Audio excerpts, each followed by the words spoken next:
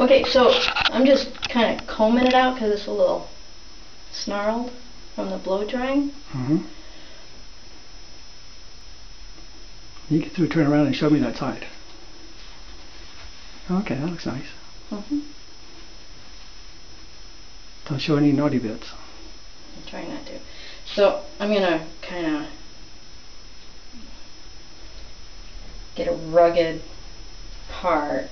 It's not, I try not to do a perfect part. Okay, but when you finish, you have to turn this way and show me. Okay. Okay, so that's my part. Okay. And okay, well, wait a minute. I need to come around. I want to see the back. Turn around. Oh. So, and put your head down. There you go. That really sharp nape and that design line. Okay, and the cowlick is there. Yeah. I'll get it smoothed out. Okay. So I found out one of the tricks for using these curlers and not getting the bump that you hate so much. Right, I like a nice smooth arch. Is using clips so they don't start falling. Okay, after you put it in, turn this way. Yeah. Okay, got it.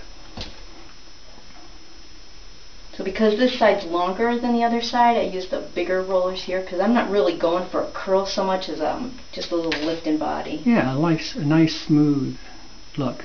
Yeah. And I like it when it curves kind of in the, how to say this, when you're looking at your face in the outside plane. I don't like it to curve forward.